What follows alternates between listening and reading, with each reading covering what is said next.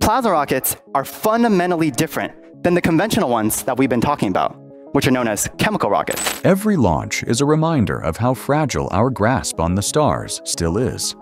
We burn, we break, we fall back down.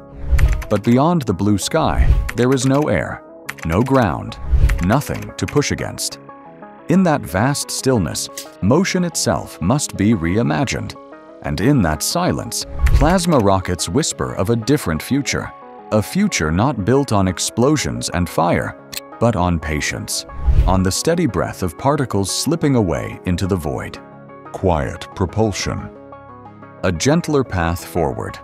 The beginning of movement is shaped by the very stuff of stars. The old way, chemical rockets.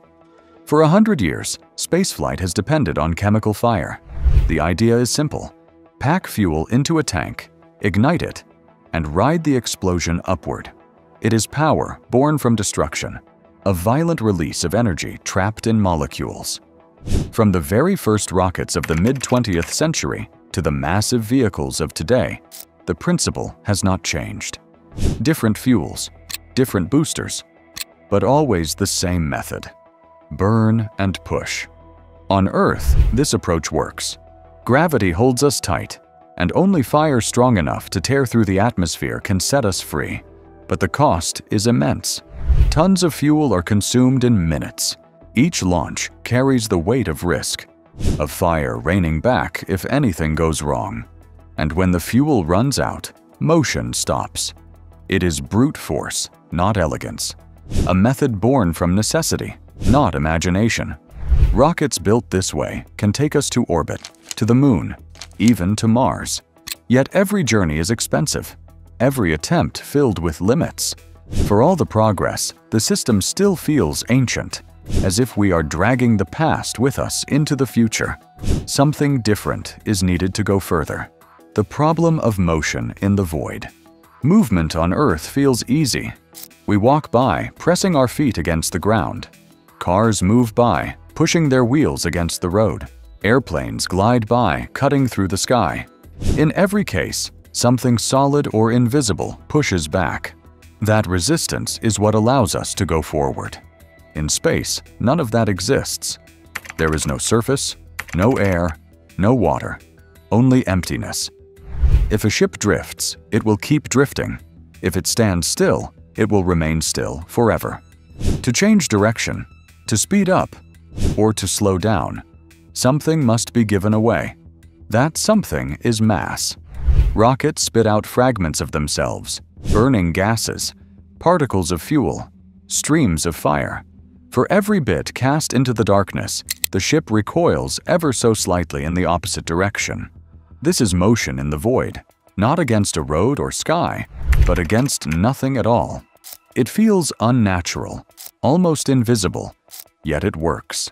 And in that strange recoil lies both the limit and the possibility of how far we can truly go. What plasma really means. Plasma is not solid, not liquid, not gas. It is something beyond them.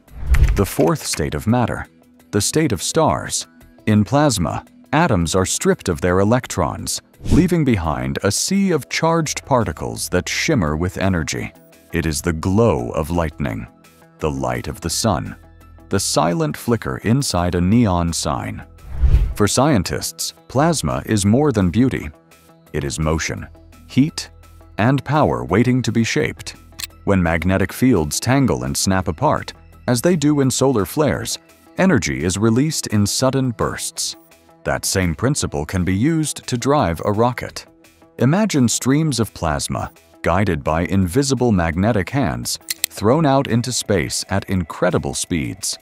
Each particle leaving becomes a whisper of thrust, a tiny recoil that pushes the vessel forward. There is no thunderous explosion, no storm of smoke and fire. Only light, only heat, flowing into the dark. It feels almost alive. A rocket breathing particles into silence, each exhale carrying it further from Earth. Not with violence, but with precision. Not with waste, but with control. Plasma propulsion is the language of the stars, brought down to a machine. a way of traveling that mirrors the sun itself.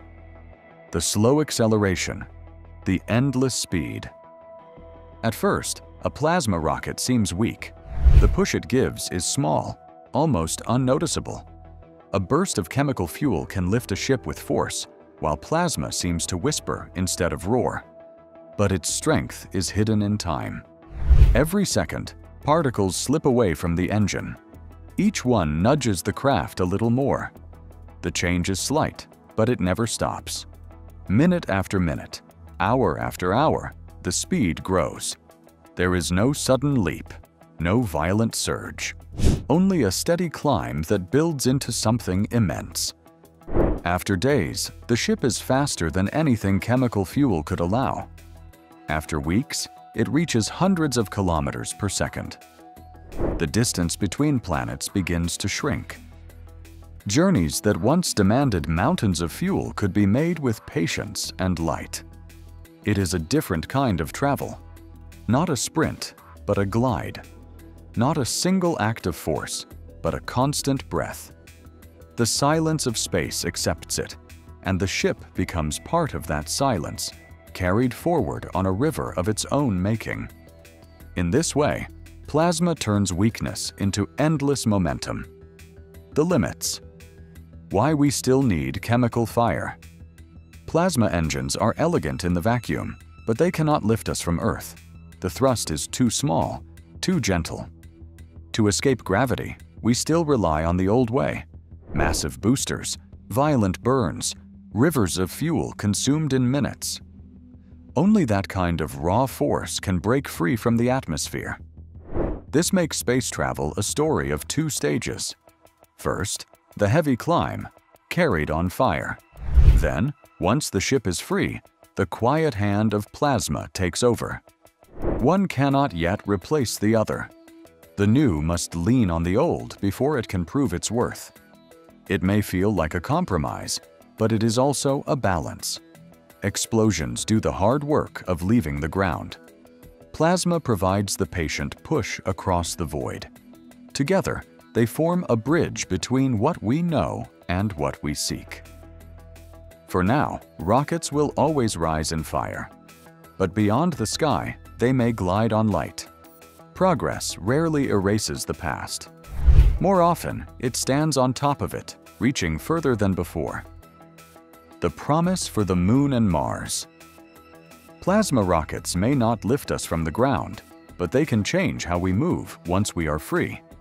Think of the Moon, only a short distance away in cosmic terms. A chemical rocket can reach it in days, but the cost is crushing. Every trip is an expensive gamble of weight and fuel. With plasma, the journey takes longer, but it becomes repeatable, affordable, and steady. A 3-week trip for supplies may not sound fast, but it is reliable. It means food, tools, and building materials could flow like a slow river between worlds. Now imagine Mars, a place too far for comfort with our current methods. Every mission planned feels like a once-in-a-generation attempt. Plasma could turn that into something more natural, more routine. A constant acceleration, carrying heavy cargo across the Gulf, makes Mars less of a dream and more of a reachable neighbor. It may not carry crews quickly yet, but it can carry what they need. Habitats, water, equipment, all sent ahead, waiting for them. In this way, plasma propulsion does more than move ships. It builds bridges, not of stone or steel, but of time, patience, and trust between planets. The power behind the drive. Every engine needs a heart. For plasma propulsion, that heart is electricity. In near space, solar panels can provide it. The sun shines without pause, and its light can be turned into steady power. For short missions to the moon, that is enough. A few hundred kilowatts can keep the engines breathing plasma into the dark. But for longer journeys, sunlight fades. Past Mars, the panels grow weak, the light too thin. Something greater is required. That is where the dream of compact fusion begins. A small star, built and held inside a ship, feeding the engines endlessly. Fusion would not only sustain the plasma drive, but magnify it, giving thrust powerful enough to carry humans across vast distances. To hold such a sun within metal walls feels almost impossible, yet the work has already begun. Scientists bend magnetic fields, searching for the balance that will cage the fire of creation. If they succeed, plasma rockets will no longer be couriers of supplies alone. They will be vessels of human destiny, carrying us into places once thought unreachable.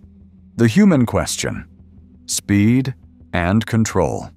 Machines may glide through silence, but people bring a different challenge. A ship can accelerate for weeks, but a crew must also stop. To reach a planet safely, the vessel must turn, firing plasma in reverse, slowing itself with the same patience it used to gain speed. It is a strange dance. Half the trip spent pushing forward, the other half spent pressing back. Control is just as vital. In the emptiness of space, steering is no longer a matter of air or water. Every shift of direction requires particles thrown the other way. Precision becomes survival. A small mistake at high velocity could send a ship past its target, lost to the dark. For astronauts, the experience would be unlike any past flight. No violent shaking, no deafening roar, only a quiet pressure, a steady push against the body that never stops. Day after day, the sense of motion grows until speed itself feels infinite. The question is not only whether plasma can take us far, but whether we are ready to travel in this slower, more patient rhythm of the universe. The future of space may not roar with fire. It may hum with silence. Plasma rockets do not promise drama or spectacle. They promise something deeper: endurance, patience, and possibility. With each stream of charged particles, a path is drawn through the dark, steady, and unbroken. These ships may not leap like their ancestors, but they will not tire. They will move, always forward, carrying supplies, carrying hope, carrying us. Perhaps that is how humanity will spread among the planets, not in sudden bursts of flame, but in a quiet rhythm, like the slow heartbeat of the stars themselves. Stars.